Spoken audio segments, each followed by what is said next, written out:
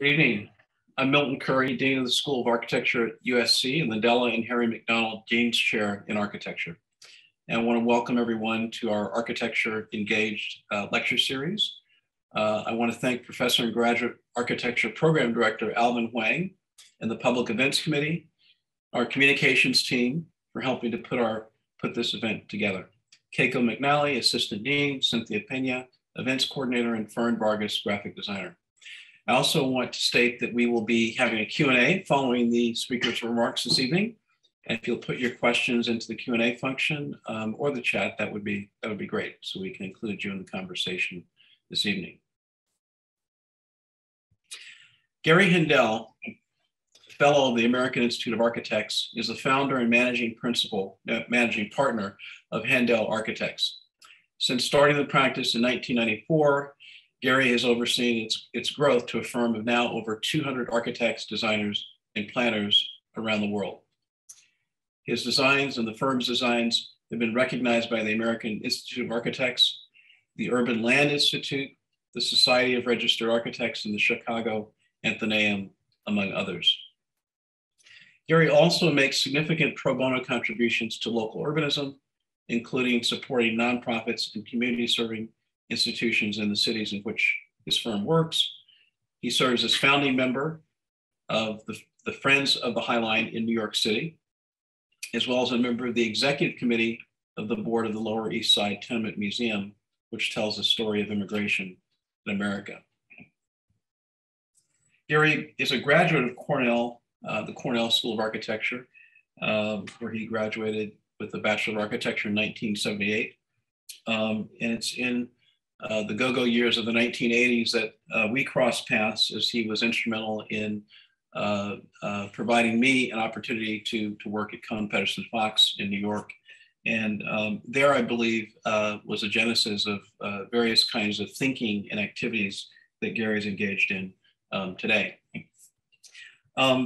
First, some personal notes, and then I'll go into talking a little bit about his practice and where that sits today. I think one of the things that I've always appreciated about Gary as a leader in the discipline with such a large firm is his commitment to design excellence and running an inclusive architecture and design practice, and seeing excellence and diversity as being sutured together, not separate. And I think that kind of personal accountability is what we need even more of in the discipline. And Gary has shown that in his work with nonprofits, as we mentioned, the High Line, as well as the Tenement Museum, and closer to home, of no affiliation to USC, he's been one of the early contributors, multi-year contributors and investors to the ALAB Architecture Development Program for high school students based on our campus at USC within the School of Architecture, an innovative program that Gary supported from the moment that we asked him to do so. And we're grateful for that, as are the students who are benefiting from that investment. Also, I hope, Gary, you'll speak a little bit about this, of how the ethos of the practice has evolved, the kinds of activities that are happening within the office, the kind of conversations that are spawned by kind of the office being a catalyst for groups within the office to discuss contemporary issues, and how that actually feeds back into the work itself, because I think that is something that students particularly would be very interested in. As a large practice, and we often think of these practices as maybe corporate practices, but I think it's much more nuanced than that when we look at practices like Handel Architects. The iterative design process and the ethos that goes into the work relative to the scale that one is working at allows for innovation, experimentation, to itself be an iterative process. And I think in the projects that I've appreciated over the years from Handel Architects, it's that ability to learn from large scale work, to bring that into smaller scale work, to think about climate and community in very interesting, intriguing ways, and projects that might lend themselves to that, and then bringing that ethos into other projects where it may be much fresher, represent a much fresher approach. And I know that Gary he's got the benefit of riches of hundreds of projects to be able to talk about, which is amazing that the firm is as prolific as it is in all categories of architecture and all typologies. So you'll get a glimpse of that. But I just want to call out a few projects that I think are evidence of what I'm describing. When you look at the student residences at the University of Toronto in Scarborough, or the Essex at Essex Crossing in New York, you see ethos around public space and community that I think is embedded within those projects in a way that's very interesting and very fresh and very contemporary. The house at Cornell Tech in Roosevelt Island, New York, is the largest and tallest residential building in the world, built to passive house standards. Very innovative, and you might think that's an institutional building, but then Sendero Verde, which is not an institutional building, is a residence, affordable housing, 709 affordable housing units in Harlem, I believe. This is a project which has extensive community space, retail space, outdoor gardens. A school will be operating the space, as well as supportive programming supported by Union Settlement, which is one of the oldest settlement houses in New York City. So these are very intriguing projects that are, again, with the vertical integration of the typologies that are occurring within the constellation of the firm itself, you're able to kind of have learnings that are crossing and transferring to different teams. I think that's very exciting about having a large firm. That project that I just mentioned is also, I don't know if it's done, but it will be the Passive House certified, making it the largest fully affordable passive house building in the world when it's completed. So just really an amazing variety of projects.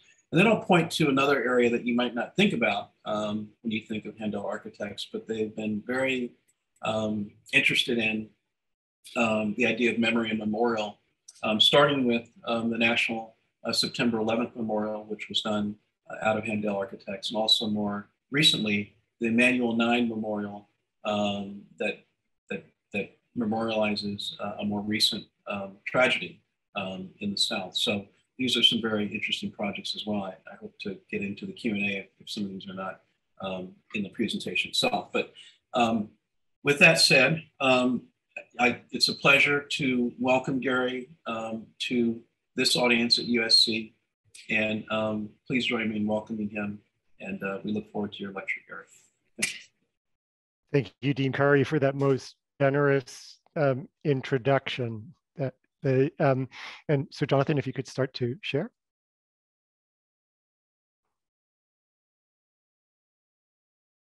Jonathan?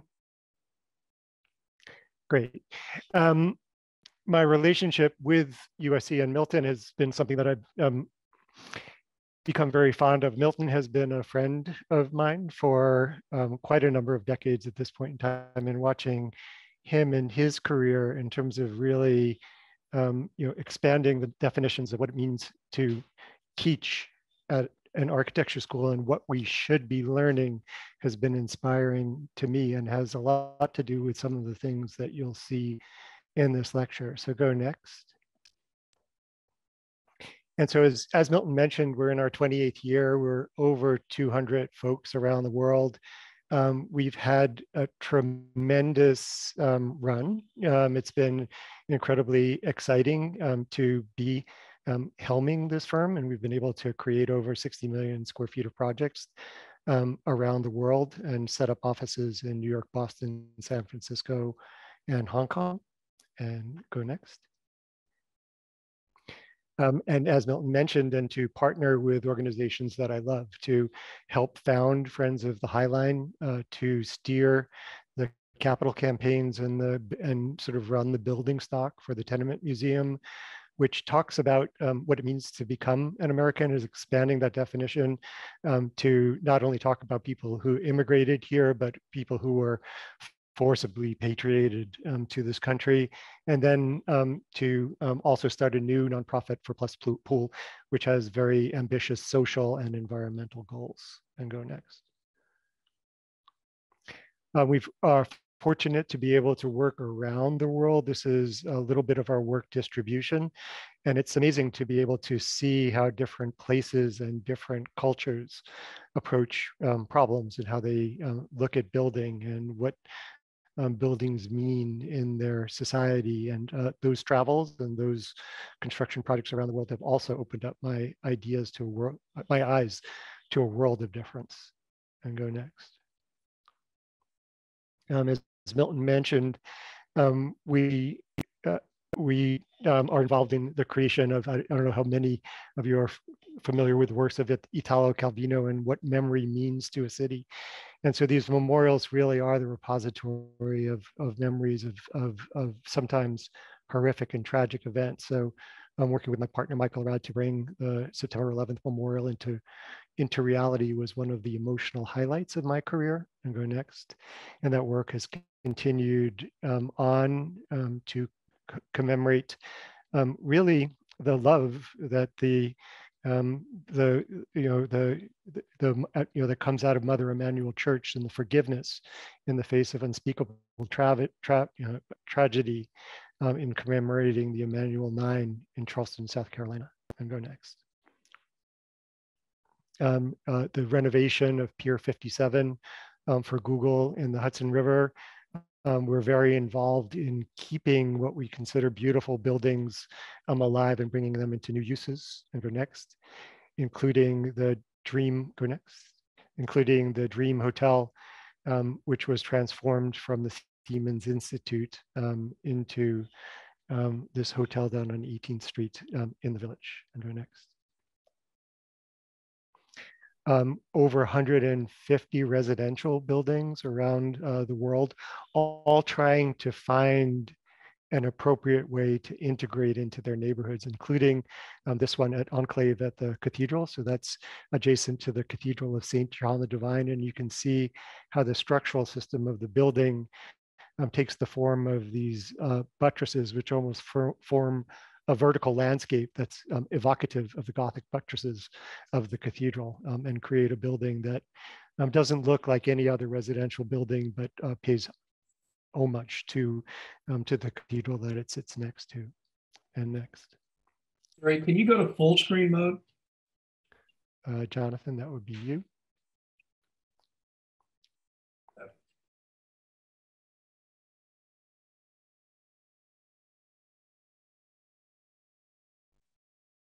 Maybe not. Maybe not. It's okay.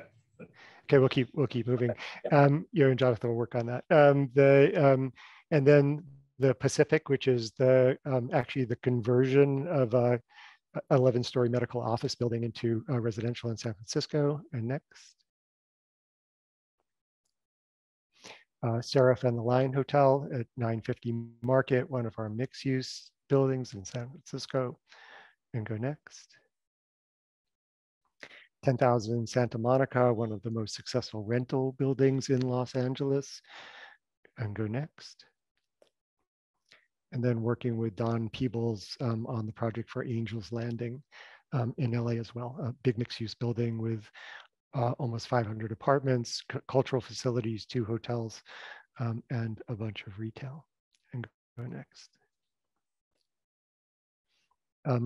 Working on a number of some incredibly exciting buildings that are exploring the limits of sustainability in Santiago, Chile, buildings that really take advantage of the moderate climate down there, which is very similar to the climate of San Diego and Los Angeles, to basically try to eliminate almost all of the mechanical systems from large-scale office buildings.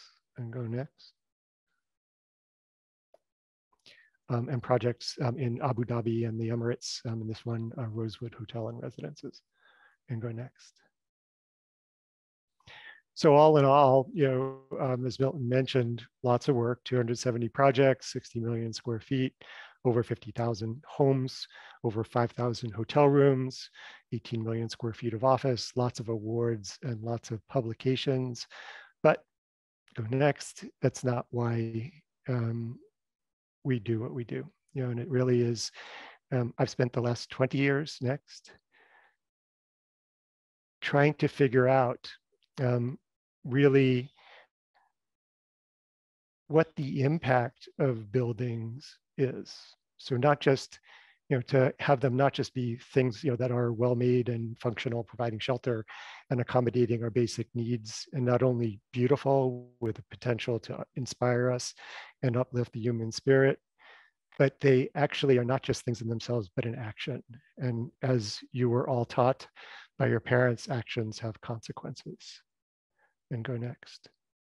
And so it's trying to understand the consequences of building and what a building can do and how it can actually change things has occupied me and been my passion for the last 20 years. And go next. And so it comes down to the project of the, of the city, which is really, and this is our core statement. It really is our mission, which we believe in the creation of culturally rich, diverse, sustainable cities is the best way to ensure the highest standard of living for the greatest number of the world's inhabitants while putting the least amount of strain on the planet's resources. So that's what we believe. That's what we try to live every day, every one of those words. I also believe that the city is mankind's greatest work of art, and it actually is the built form of our society and represents, who we are as a people. And go next. It's also our best hope for a sustainable future. Folks in cities use half the carbon of folks in the ex-urban environment, and carless urban people use less than a quarter of that, generate less than a quarter of that carbon. Go next. It's where our prosperity comes from. On 3% of the land, we generate 90% of the GDP and generate 86.2% of the jobs in this country. And then go next. And it's also where we meet people who might have backgrounds that are different from us, that where we actually might experience, especially in America, people who come from different places who are part of this amalgam of folks that form our country, that's celebrated in the Tenement Museum.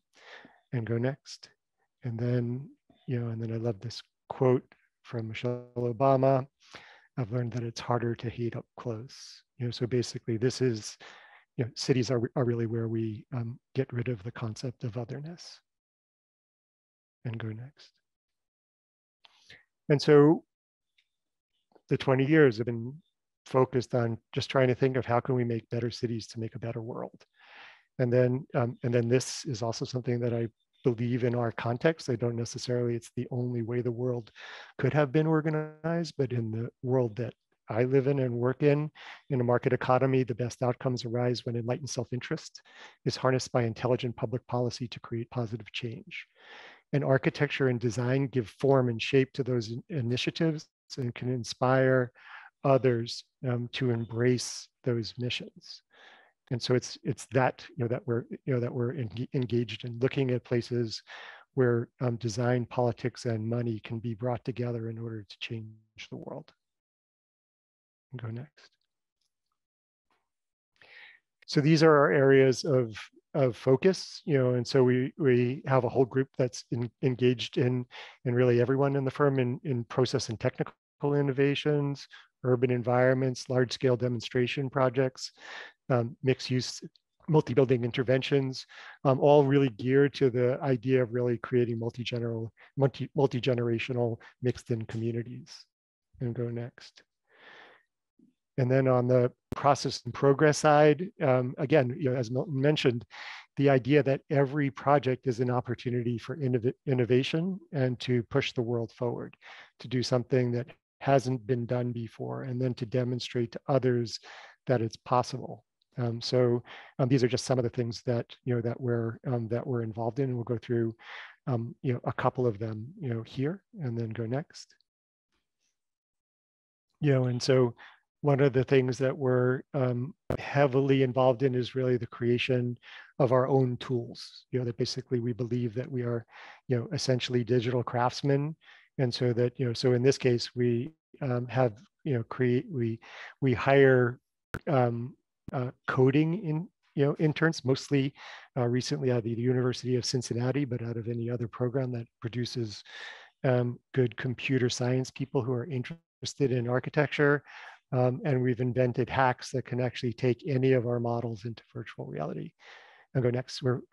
We have a whole group focused on computational design, which is really helping us generate and measure data from the analysis of a wide range of alternative solutions to see if we can understand better ways to do things and evolve better solutions. And so it's really about how those projects are set up and problems are set up.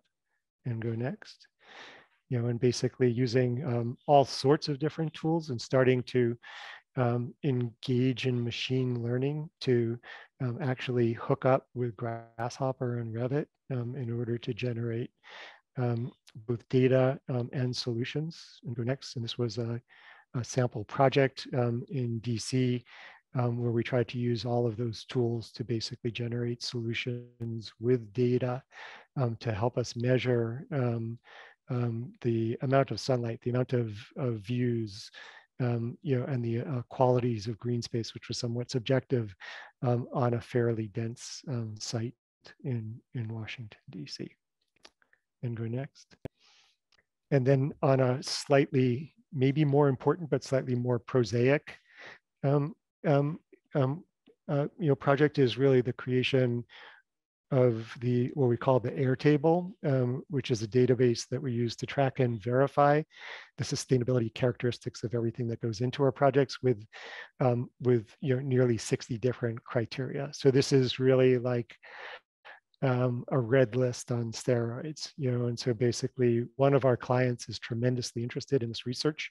And so we have a team dedicated to working with manufacturers for them to deliver test data to demonstrate how each of their projects perform on things like carbon generation, life cycle, carbon usage, recyclability, VOC generations, not just for the materials themselves, but for their manufacture. The goal is to get this, to do this work and then push it out into the world. And go next. And then there's a whole bunch of work, which is maybe the core of our practice, which is really multi-building mixed-use urban interventions around the world.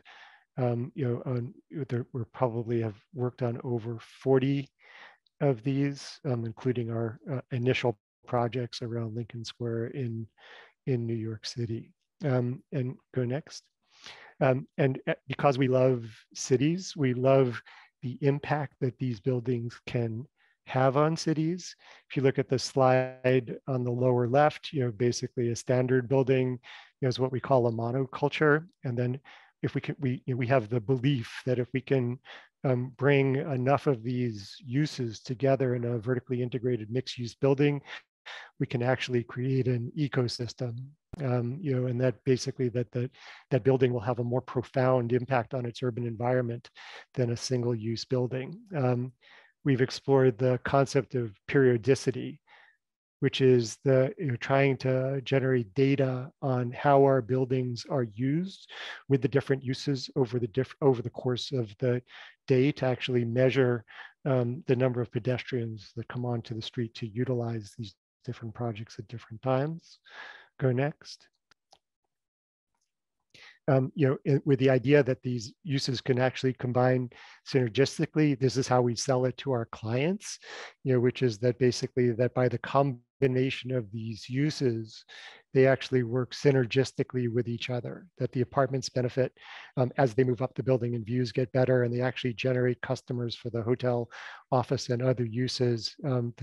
There are certain uses that are better closer to the ground and other uses that belong higher up in the building. And that by organizing them in the right way, we can actually get these synergies to happen, and we can actually create economic value for our clients, as well as urban value for cities. And go next.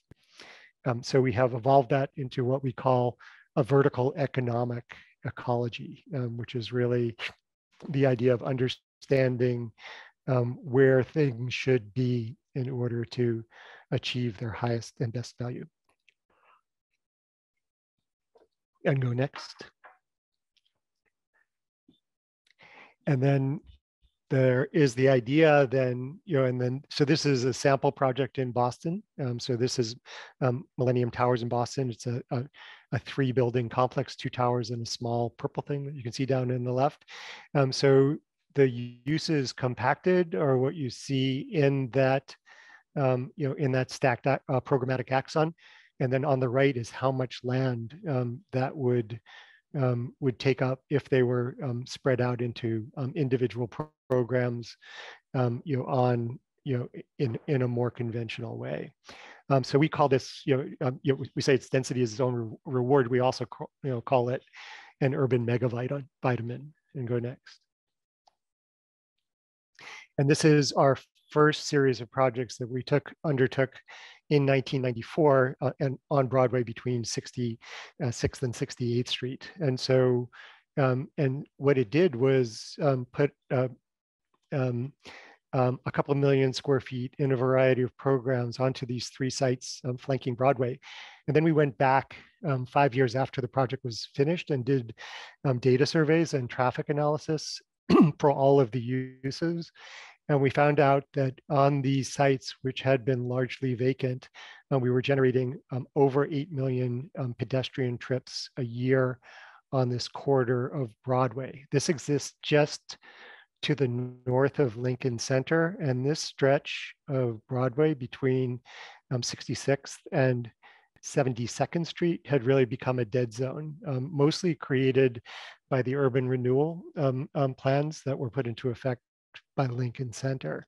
But when we did this project, which was incredibly successful for our clients, generating all of this population on the streets, seeing the attention these buildings got, 6 other developers did buildings on this stretch of Broadway and Amsterdam Avenue.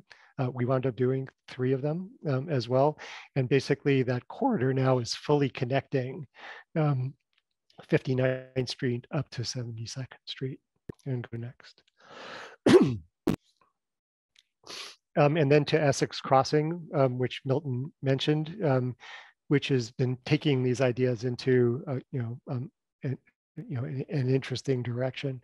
So you can see the sites in pink and red there. The red ones are the ones that we did next. These exist on Manhattan's Lower East Side. And go next. And so the Lower East Side in 1900 was the densest place on the planet with densities of over 1,100 people per acre. It was the place of landing for most of the immigration, coming into the U.S. And it was a vibrant, lively neighborhood, home to generations of immigrants from all over the world. Go next. The city, in its wisdom, decided to embark on an urban renewal plan, otherwise known as slum clearance, to displace thousands of residents from a series of blocks in the Lower East Side. Go next.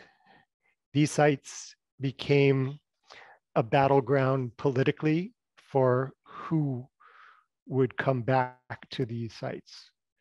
And so these sites sat fallow for nearly 50 years in the heart of a still vibrant neighborhood, mostly due to the recalcitrance of one politician who was voted out of office after going through a political scandal, which allowed the development of the sites to proceed.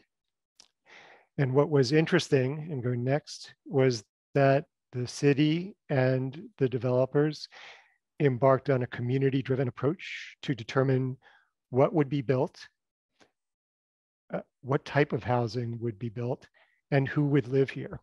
And one of the most amazing things about this was there was outreach to the families and descendants of the people who had been displaced from this neighborhood in the 1960s to give them first dib on the low-income apartments when they came back. Astounding. One of the most beautiful processes that I've been through. Our projects, we did 2 projects, and they're examples of mixed income housing. And so they're 50% market and 50% low income, and across 2 income bands, 60% of AMI and 110% of AMI. And these AMIs were not chosen by the developer. They were chosen by the community. And this is not the only income bands that are satisfied, but the income bands for the entire project were agreed upon on a multi-year negotiation with the community and community board, who was given a proactive role in determining the folks that would come back. I'll go next. And so the project has been labeled the anti-Hudson Yards for the openness of its process, its scale, and its richness and its integration into the fabric of the city. And go next. And so here you can see the 9 buildings that make up Essex Crossing. We're doing 2 of them. A whole series of other architects are working on others.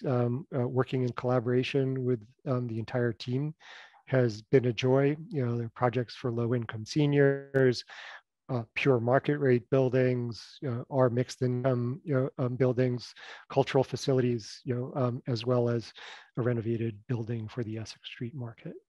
And go next. And here you can see a photo montage of the project. And go next. And here our 2 buildings are on the periphery of this. There's a market rate condominium project in the middle. And one of the most difficult parts of this project was actually we're connecting these 3 buildings underneath city streets in order to create an urban market underground that can also connect. You see the green area up there, that's the low line, which is the original trolley facilities that basically first created mass transit in New York, which a nonprofit is trying to bring back as a bit of urban infrastructure, a la the High Line. And go next. And so here you can see the first of those buildings, the Essex. In the upper left, the Essex Street Market and Market Line, food-related retail. Above that, Regal Cinema multiplex. To the bottom left, the residential green space amenities and an urban farm connected by vertical circulation. The units of housing above that in the upper right. And then how those buildings are composed into this rather complex puzzle, that basically activates the street, provides diverse housing opportunities, as well as entertainment and retail for everyone to come to. And go next. And here a view of the project. You're looking at the light scoop on the left, an exploration of mega panel facades for the facade materials. And go next. Looking at what we call the light scoop, and go next. And from the interior, looking at the market line and the renovated Essex Street Market, going down to the market line with those stairs. Go next. And then again, a view of the multi-level market space, similar to Grand Central Market, in LA. Urban farm on the main roof. And go next. And next. Views of the apartments, which have amazing views, to the bridges, to the river, to the south and to Midtown. And go next. Second building, the Artisan, its sister building. Go next. This one combining tech office, Market Line, additional retail on Broome Street Garden with apartments above. Go next. Views of its facade, looking at the retail, the deck and the tower. And go next. Views of the office entrance. And go next. And then a series of large-scale demonstration projects, some of which Milton mentioned. And these projects are undertaken to do something a little bit different and to show that they are possible to do these things. And go next. And so one of the areas of concentration is really demonstrating passive house at scale. So the house at Cornell Tech, Sendero Verde, which we'll also talk about, Winthrop Center, which we won't, University of Toronto, which we won't. All of these are the largest of their kind and the first of their kind in many cases. So the house was the largest passive house project in the world when it was built. Sendero will be the largest passive house project, period, when it's finished, as well as demonstrating that you can do passive house at scale for low income folks. Winthrop Center, the largest passive house commercial component in the world, and University of Toronto, the largest passive house dormitory in the world. And go next. This is important because buildings make up a significant portion of the world's carbon generation. In New York City, buildings generate 70% of carbon emissions. And so cutting them down is critical to our survival as a species. And go next. And we believe it's totally possible by paying attention and using technology to do radically more with radically less. And so we know that, so, an LED light bulb uses a quarter of the energy of a standard incandescent bulb. Go next. A Tesla powered by a coal-fired or natural gas plant, it is a 750% improvement. It uses a quarter of the energy to run than your 1950s car did. And if you go next, and if you hooked up that Tesla to a proper infrastructure, you would basically have power for free and no carbon generation. And go next.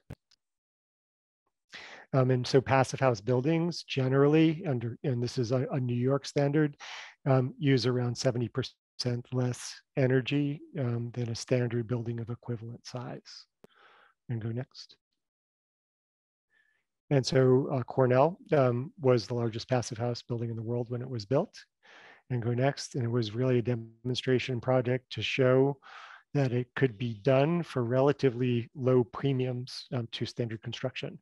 It was done by following a series of principles outlined here. And go next. Doing a super efficient mechanical system and some innovative mega panel technology that allowed for larger panels with fewer joints to be installed on site. And go next. Working with contractors to teach them to behave differently. Basically sealing these up, used over 7 miles of interior tape in order to get all the joints right. After we did this, our contractor became the largest passive house contractor in the States. Go next. Innovations in how to use standard technology in terms of incorporating VRF, working with manufacturers to right size those units. Go next. Changing the New York City building codes in order to allow us to combine toilet and kitchen exhausts, at their termination in order to run them through a heat recovery wheel, which allowed us to save over 90% of the energy that would have been lost by dumping that air out. And go next. It's the tallest building on the Cornell Tech campus and a symbol that passive house can work at scale. It was built for probably a 6% premium over standard construction. Go next. Views of the project from the main square, and go next. The main lounge and entry space, and go next. And then the other thing that we're totally focused on is really using these buildings to try to create multi-generational mixed income communities, and go next. And so we'll talk about Sendero Verde, which is one of the most ambitious projects that we've had the pleasure to be involved in, and go next. And so this is not just our story, but it's the story of our client, who's a gentleman by the name of Jonathan Rose, who comes from a real estate background and a real estate family, but has decided to dedicate his life really to the idea of creating this idea of a community of opportunity, which is really to recognize that low-income families need more than an apartment to change the things that are going on in their lives. You know, it's sort of what USC is trying to do with A-Lab, is basically step outside the conventional definition of a problem and look for real solutions. And so that community of opportunity in Jonathan's mind involves arts and culture, walkability and transit, jobs, great design, local culture, and a whole bunch of other things that really need to be brought together in order to create this community of opportunity so that people can thrive in their, in their neighborhoods. And Jonathan has been trying to realize this, for the last three decades. So he's done some groundbreaking work at Villa Verde, and so with Grissom and partners, and this is the next step. And go next. And so this project combines almost 700 residential units, a health clinic from Mount Sinai, a YMCA, charter school, union settlement housing, a plaza, community gardens, and retail in 3 buildings to try to create this community of opportunity. And so this is the original program. Some of the community partners have changed. And go next. And it's, again, a project that we worked with the community to establish who would live here. And so here you can see an incredibly diverse set of AMIs, everything from 30% AMI to 230% of AMI, and everything in between. Relatively a broadband distribution, really mirroring that which is found in the East Harlem community. And go next. And then the goal here is to take those programmatic communities which are chosen because of their impact on people's lives. So this will be the largest passive house building in the world when it's done. To combine great apartments, to combine the idea of both environmental and social justice, to invite a charter school that's focused on the academic needs of low-income kids, with a curricula that's designed to support them and social network to support them, to combine that with a YMCA that basically does great nutritional counseling, but also health and fitness and wellness in order to introduce people to the idea of exercise and a healthier lifestyle. But what's also amazing about the YMCA is their donor network and how they actually tap their donors to take their kids as interns. So Goldman Sachs is a huge supporter of the YMCA. Goldman takes interns from the Y into their summer programs so that kids can get a taste of what a different life might look like. Mount Sinai, an amazing gentleman by the name of Prabhat Singh, who's on the board of Mount Sinai, convinced his board that it would be less expensive for the institution to set up a community health clinic here rather than having East Harlem residents show up in the emergency room when they didn't know what was going on. The knock-on benefit of that is that every resident will be tested for lead poisoning, asthma, diabetes, and all of the other things that plague low-income communities. And 40 people from the project would be trained to do those screenings. Union Settlement provides social services both for the elderly and for families at risk. And so that basically anyone who gets into trouble, basically doesn't have to go far to find the programs and the people that can help them through that difficult patch of their life. Community gardens, farms, demonstration projects, healthy food, and then not only for the residents, but then focused, out to the larger East Harlem community to really help build Jonathan's community of opportunity. And go next. And so you can see, the ideas of really, at grade, really, connectivity into the community, below grade, that where some of the health and fitness areas are, basically connections into all of the buildings. Go next.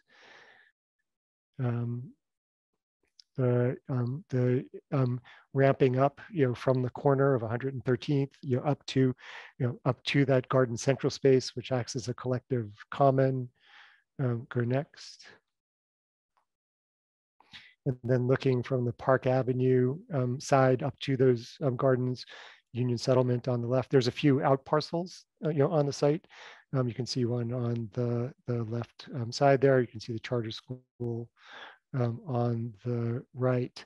The goal here, and these buildings are, the two lower ones are done and the tower is rising now, the initial goal was to do these projects for a 0% increase over standard construction. We failed, but we're probably going to come in between 2 and 3%, higher than standard construction, with the full integration of passive house.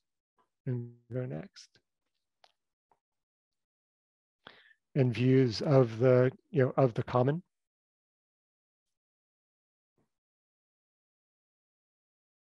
And that about wraps it up for me. And so that, this project probably more than, and it, there have been failures on it. It's like, it's not going to be perfectly executed, and Jonathan's vision will not be perfectly executed here with the loss of some of the community partners, but it will make a difference. And everyone that I have ever talked to about this project and its idea has been inspired, and it shows what these projects can do. And so, the lesson that I've learned is that, that this is possible, that each individual building project can be a catalyst for positive urban and social change.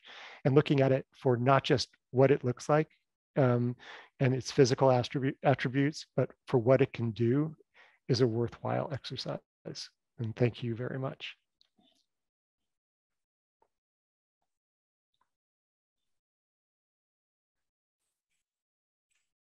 Thank you, Gary. Please put questions in the Q&A or the chat. We'd love to have those. So again, thanks for a very comprehensive talk that not only talked about the work, but kind of the context in which the work is happening, and kind of the innovations that you're creating for the work itself to occur. Maybe I'll start with kind of the notion of the city as a kind of, as you stated, as a kind of increment, kind of metric to kind of evaluate how projects are performing or what their contributions are to a larger polity.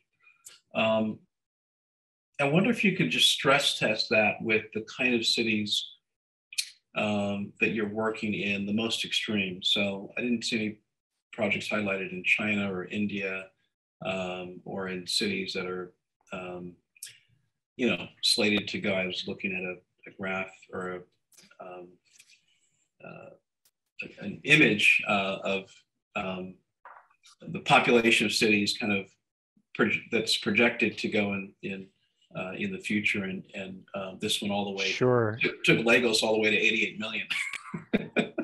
Yeah. And so how do you think about kind of the kind of European and American city versus those models, which are just very different kinds of organisms than the cities that you would that New York and LA and stuff. Sure, and they're all different, and I think recognizing those differences is the critical thing, and approaching them with a certain amount of humility is also important. And the challenges are different. When we, again, like in India, when we talk to folks, they're talking about doing creating a neighborhood of 50,000 people, and designing like 4 building typologies that would be sort of endlessly repeat, and it's a little bit scary, like, and the whereas working in Vietnam is much more familiar and comfortable, like in terms of the scales are a little bit, more, like sort of mid-sized American cities, like, and the challenges are, while the cities, lack, certain infrastructure things, like there's a, a rationality of, of scale. Um, the China is all over the place, and in some places, it feels that your addition to those places can, be productive and, and make a difference, and, and that you're playing this great game of exquisite corpse, like, and, and your thing, will actually make a positive contribution and leave the next person with clues on what to do, which is kind of the best you can hope for there. Working in Abu Dhabi is just strange, like because like the it's there isn't a whole there isn't a whole lot of a sense of place that has been formed yet, and things are largely connected by automobile. It's like LA without the low-rise connective tissue. Like which is what's charming about Los Angeles is, all the strip malls and low-rise stuff that connects the pockets of urbanization. So they're all different. The lesson for me, and is really to try to step back from it and take a deep breath, and then just go, why are we doing this? What are, what's the rationale for it? Or in some cases of rapid urbanization, how can we make sure that we're actually creating an infrastructure that can be grown into, that can, it may not be perfect now, but not too much will have to be demolished to make it better. So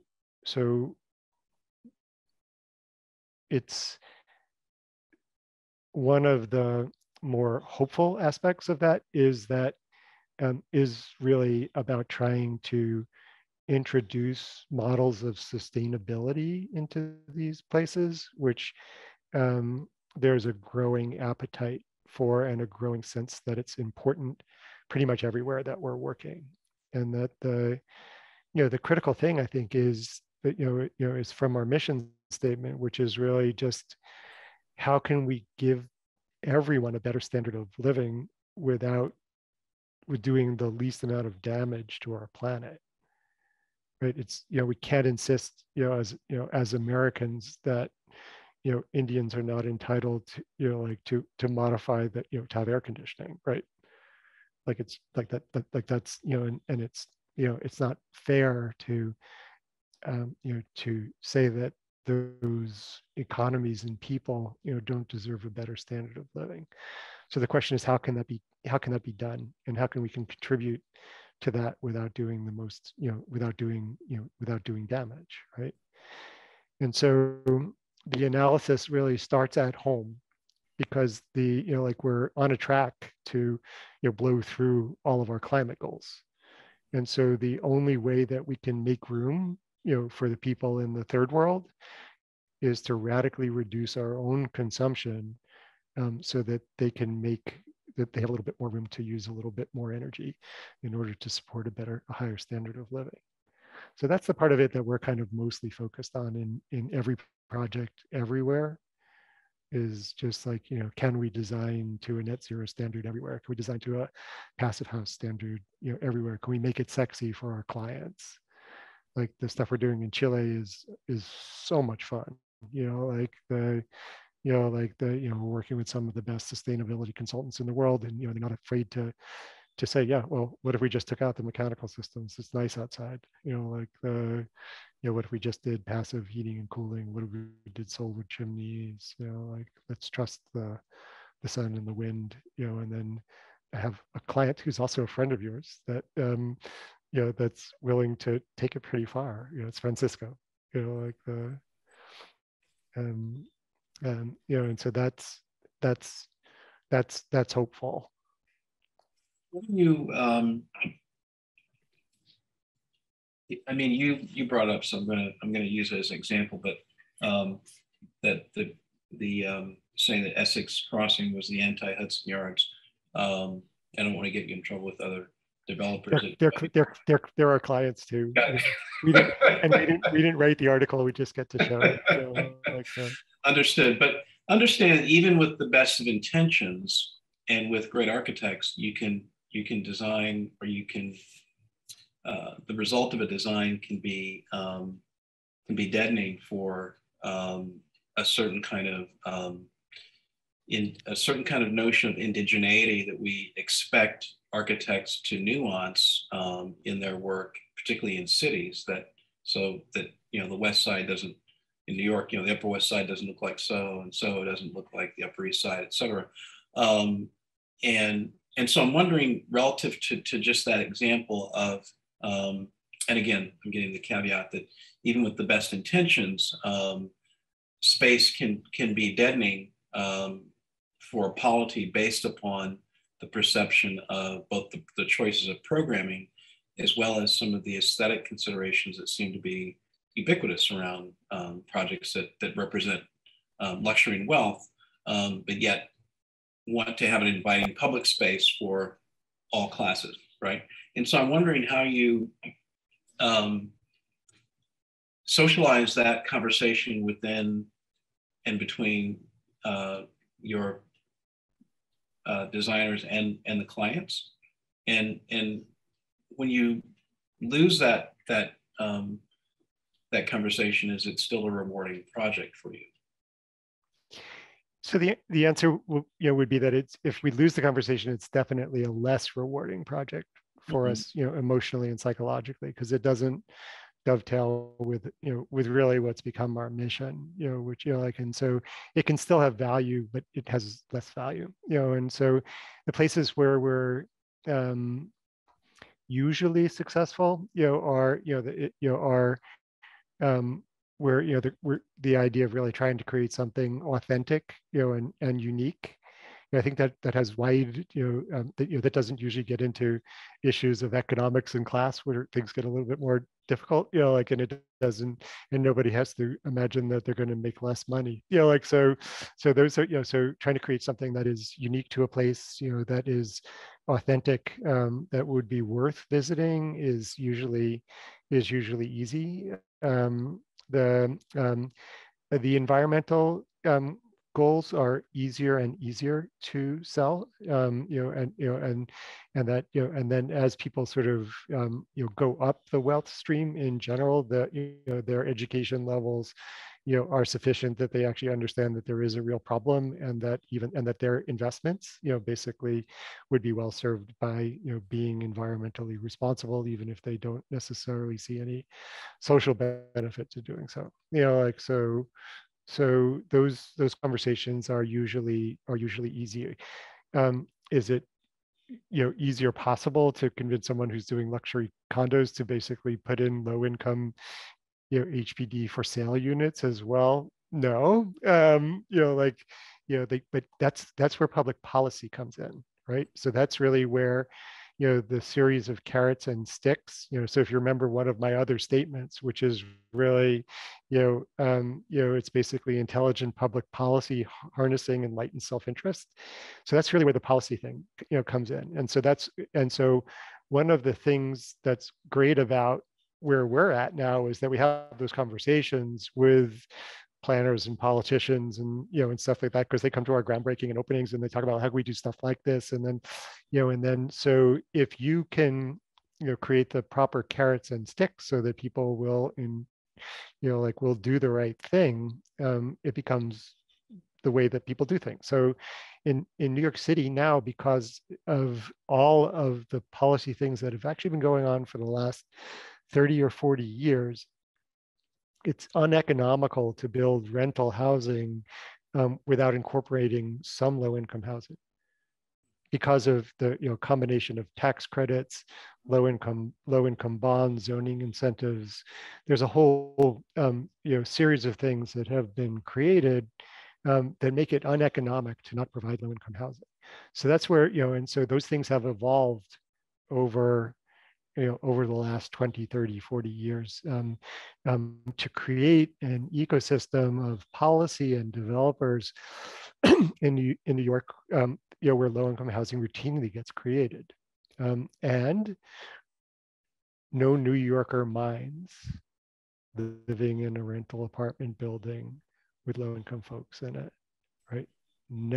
I've never heard an issue or a complaint.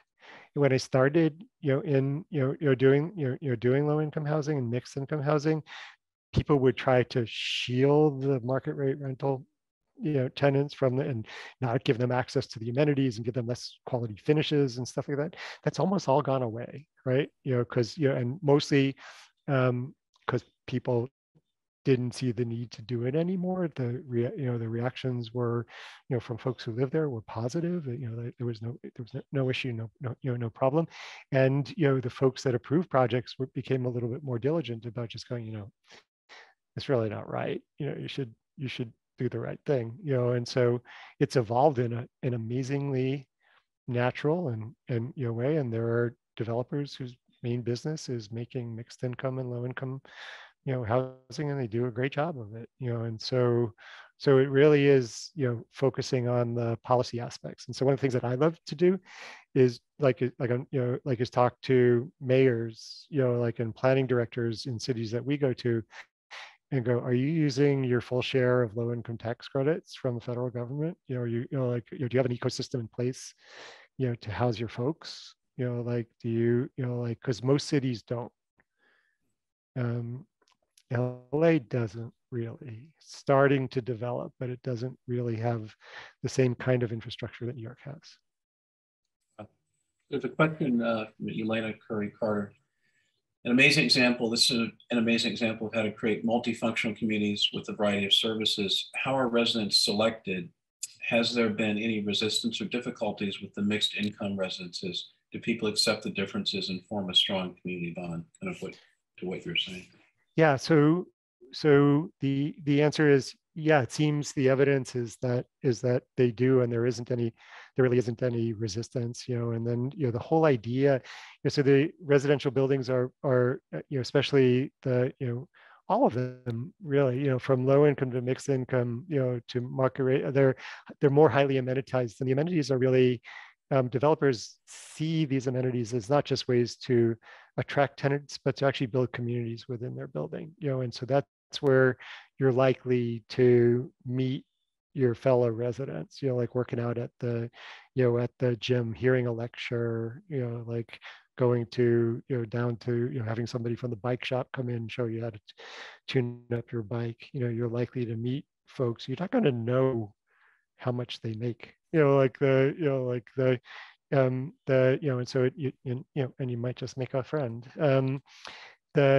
For the selection of tenants for the low income units is highly regulated to make sure that it's a fair and equitable process. And so the developers do not have the right to sort of uniformly screen, their tenants and basically put in, the folks that they want, in the buildings. It's usually done with the assistance of community-based organizations. Essex had the most unique process, which I mentioned, which is the outreach to families that had been displaced by the original slum clearance programs, which was miraculous. It was brilliant, so it really makes that an act of healing, and urban reparation, to basically not only do something nice now, but to heal an emotional scar, that basically existed in the neighborhood for nearly 50 years. So that was awe-inspiring. It's like one of those things where just go, that you developed with the community exchange, or was it something that was politically put in place?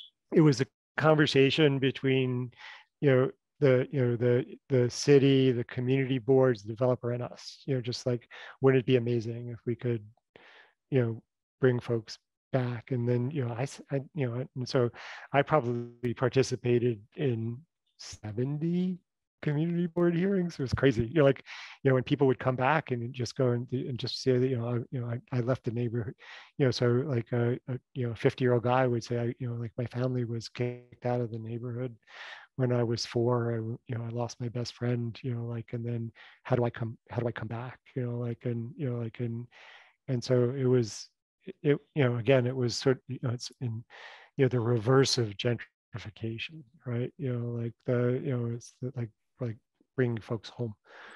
So that was nice, like, and so that and the Sendero Verde story are two of the narratives that are most powerful to me. Jonathan's struggle, to give people more than a home to help change their lives, like, and then, and what the city, again, and so Milton, to, to be fair, let's give the credit to the city for that, for bringing back, the fact that a bureaucracy would embrace that, and all the complexities, within that, is brilliant, and, and staggering, and praiseworthy, right? So, like,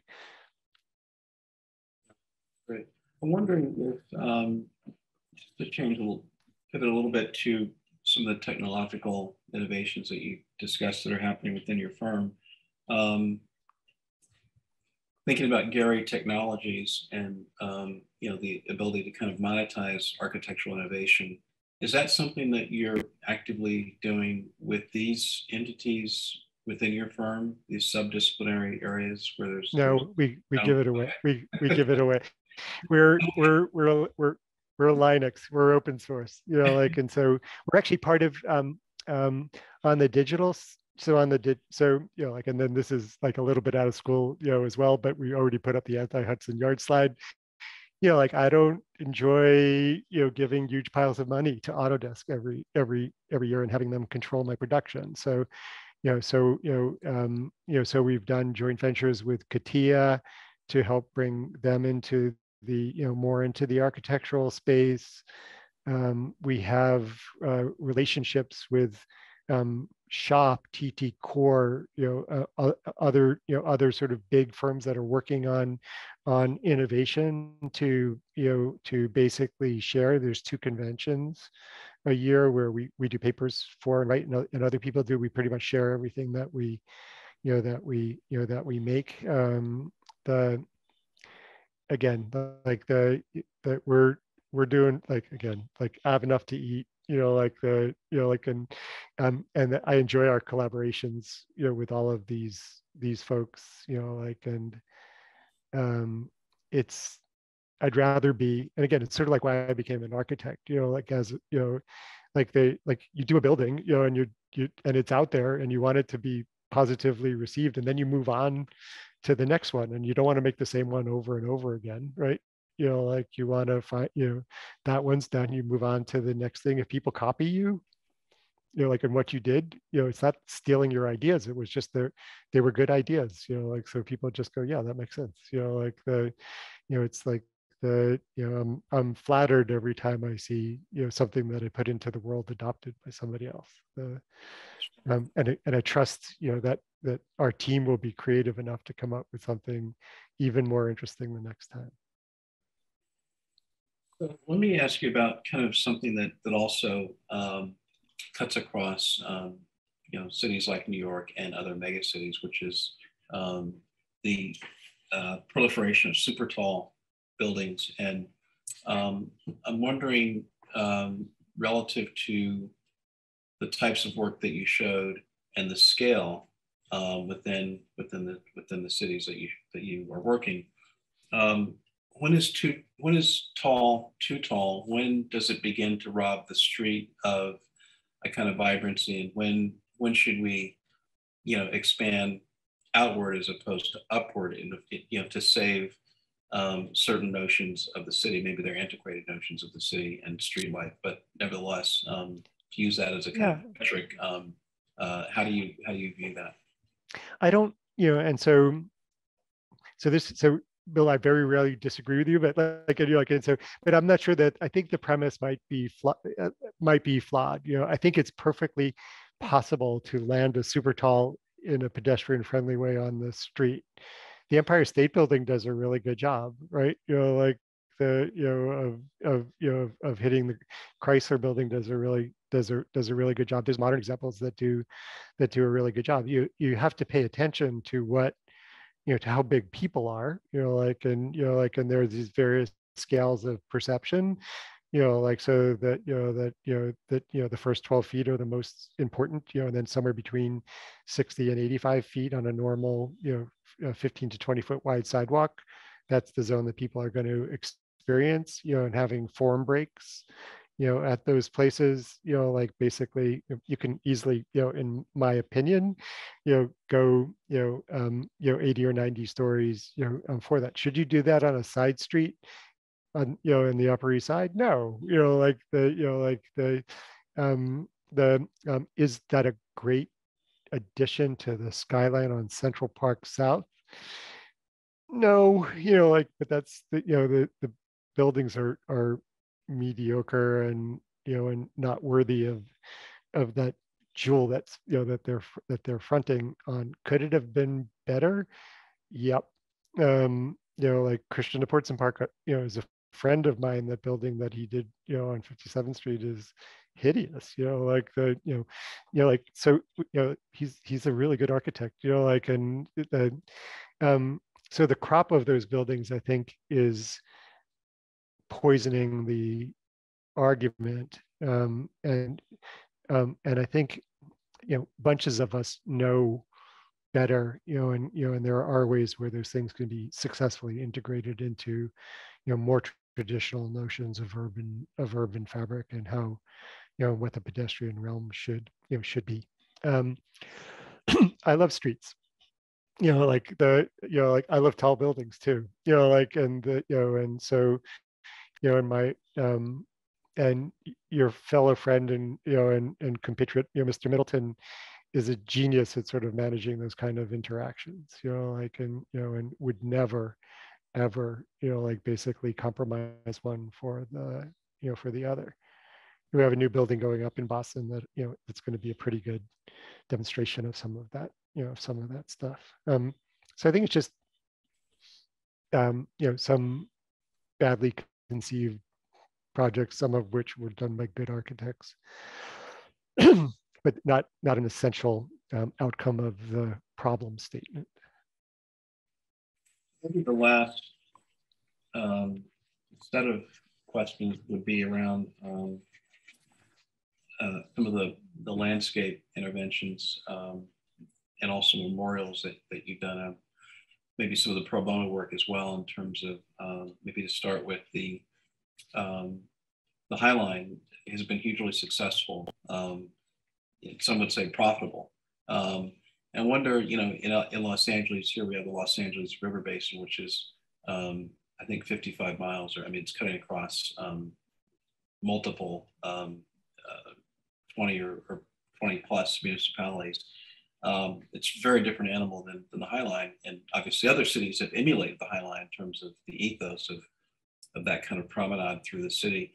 I'm wondering what you learned from that, or what we should learn or take from that in terms of developing other kinds of public infrastructure that has potentially huge benefits for increasing park space, open space, and access to the city from multiple constituencies.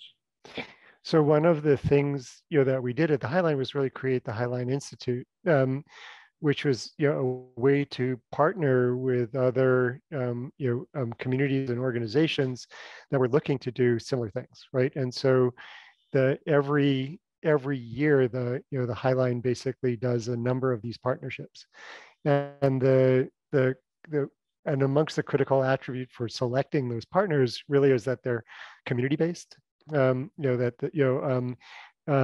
they have a strong idea, and they have a good, sort of nucleus of folks, who are thinking clearly of connections, or the ability to forge connections, into government and their, and their communities. And then they're brought in to meet with both each other, and the Highline staff and planning staff in order to hone their projects, and so it's amazing, right? It's a model of how a nonprofit should share, right?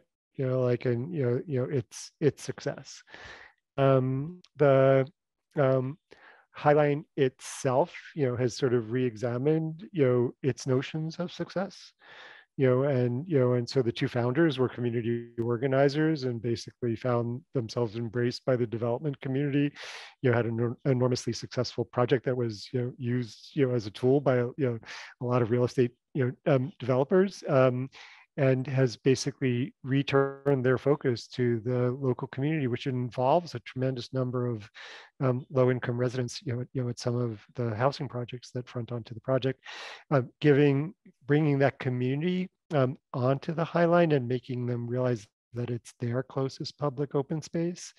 Basically creating internships for their kids, bringing their culture up onto the Highline to share with the larger community of New Yorkers and folks from around the world, and so to basically correct, some of the mistakes we made, in our glory period of sort of maybe ignoring some of the folks that were closest to us. And so acknowledging that and recognizing that, is always important.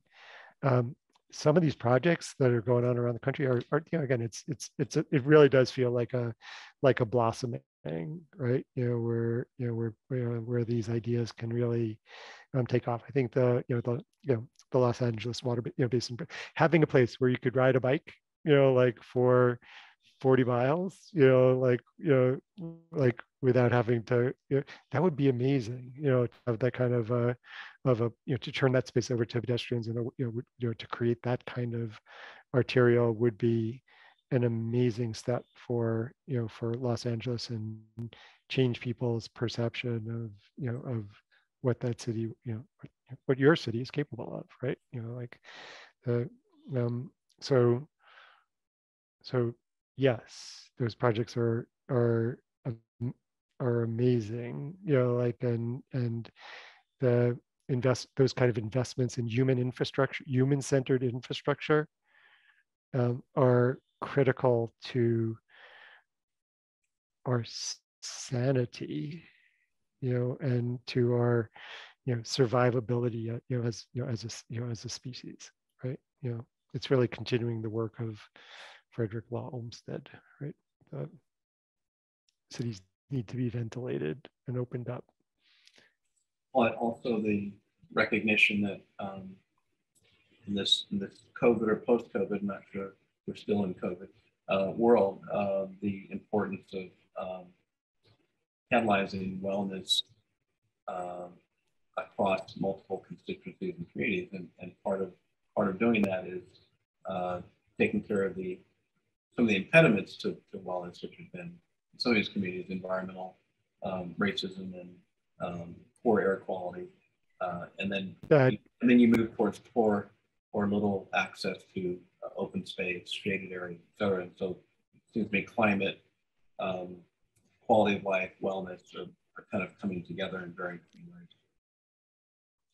Yeah, one of the other things we've been talking about with some of our clients, some of who have been more receptive than others, is really just as part of the amenity infrastructure of some of these larger projects, can you actually form relationships with local farmers?